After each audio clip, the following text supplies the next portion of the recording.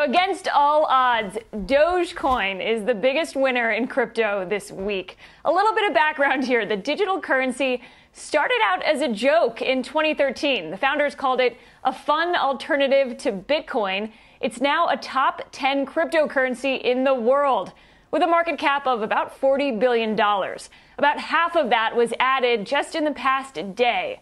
So you might know Dogecoin by the Shiba Inu dog meme. It's got an especially loyal fan base on Reddit, and there's some speculation that a tweet this week by Elon Musk helped push that price to a record of about 10 cents.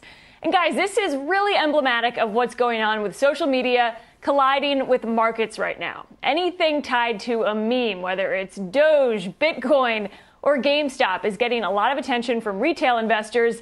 That, in turn, often gets the attention of institutions. Coinbase, which went public this week, does not offer Dogecoin, but Robinhood does, and said that it saw a major outage in its crypto trading feature after, quote, unprecedented demand. Robinhood is now number 1 on the U.S. App Store this week. Coinbase came in at number 2 after its listing. That App Store dominance is seen as a little bit more evidence that investing is becoming a form of entertainment for a lot of people.